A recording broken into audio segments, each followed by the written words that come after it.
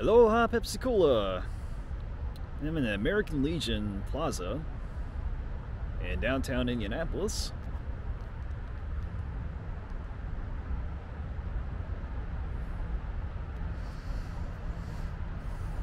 And it is a very misty afternoon here. 4:21.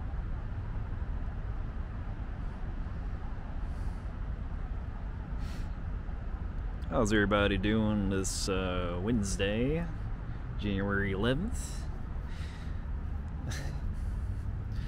Well, this is a very neat little area.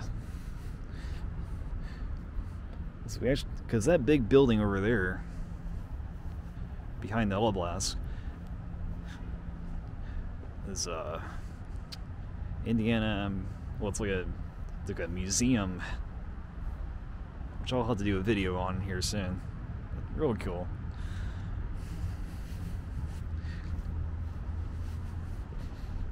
Yeah, a tribute by Indiana to the hallowed memory of the glorious dead who served in the World War.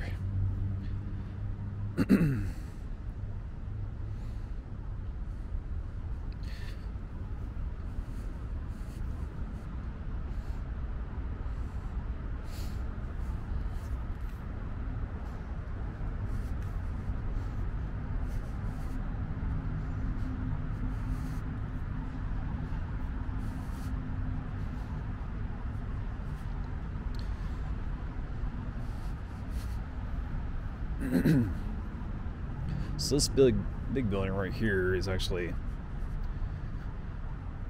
the main library, I think. At least I think so.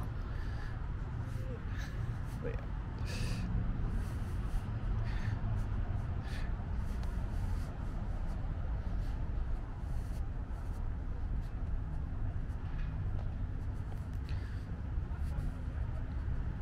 Such a neat little spot, though.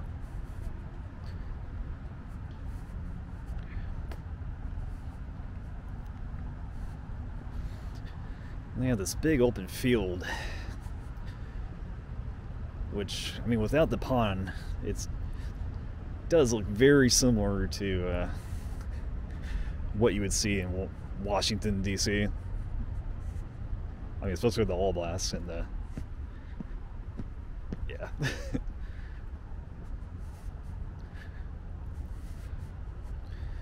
Really cool.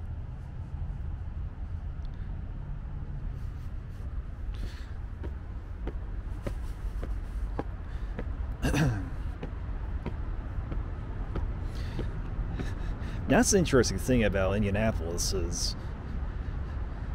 the city with the second most monuments in the United States. And then another interesting coincidence, the original design of the city, just like, you know, the design of it was made by the same architect who designed the city of Washington in the District of Columbia. So Washington, D.C. and Indianapolis have some similarities in that regard when they have kind of started out planned out by the same architect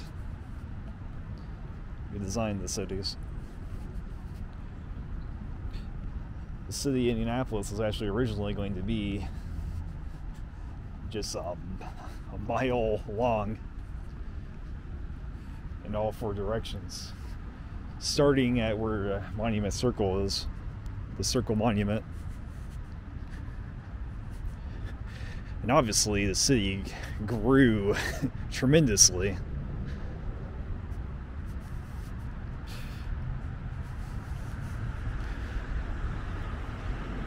I think another thing is that I think another thing that was going on with it, that whole prospect, is that all the buildings were to never reach higher than the monument in Monument Circle. And that might be why, that might be the reason for the lack of, you know, skyscrapers in Indianapolis, or skyscrapers in Indianapolis coming so much later compared to other cities, especially in the Midwest. I mean, obviously Indianapolis has skyscrapers, but not as many as you would think it would be.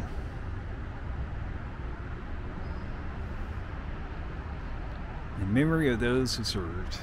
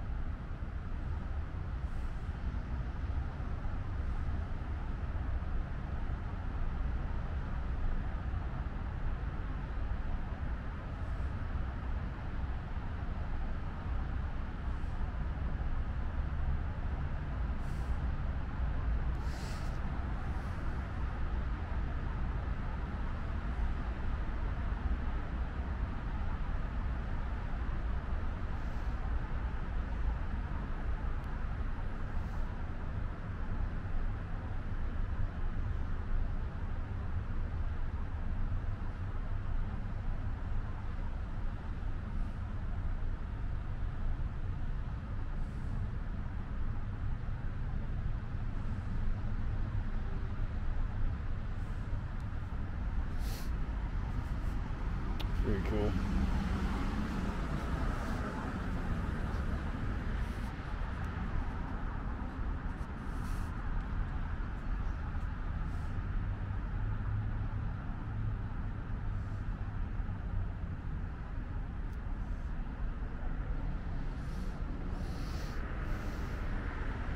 Indiana's contribution.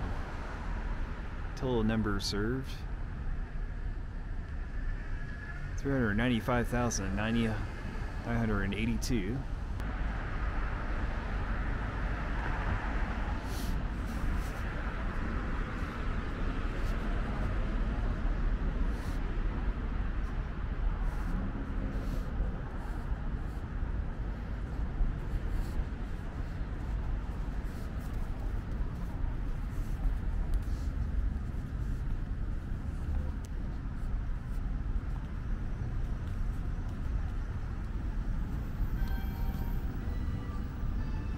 Bell.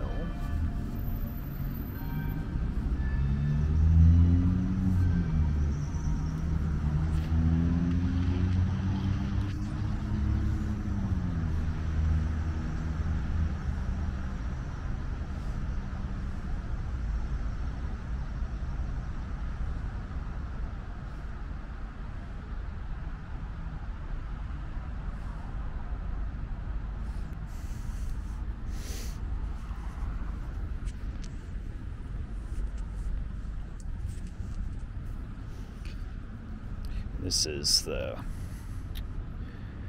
veterans of the Korean and Vietnam War.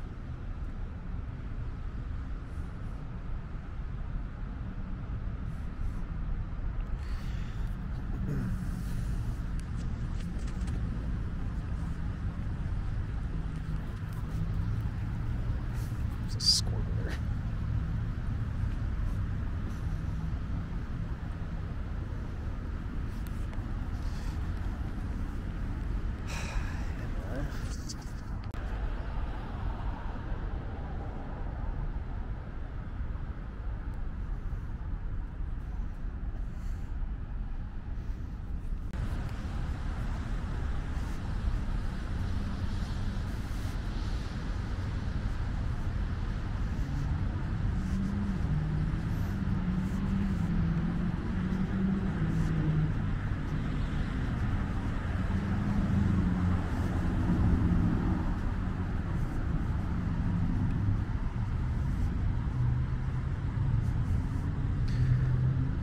This looks like a continuation of the Vietnam War, the Vietnam and the Korean War.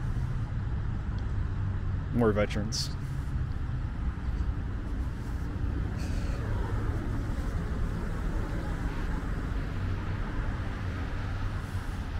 Yep.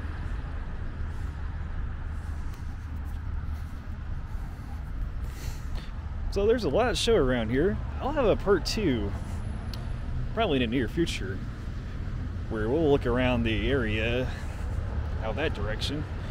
So we'll have that whole museum itself, which is really cool. I will have to do a tour of that here really soon. If it's allowed, I'm pretty sure it is. I couldn't imagine it wouldn't be allowed, but anyway, I will see you guys all later. The American Legion, chartered by the Congress in 1919, became the largest organization advocating for U.S. veterans. It established a national headquarters in Indianapolis and dedicated the building here in 1925 in the wake of World War I. And amid concerns about internationalism and communism, the American Legion promoted military preparedness and 100% Americanism.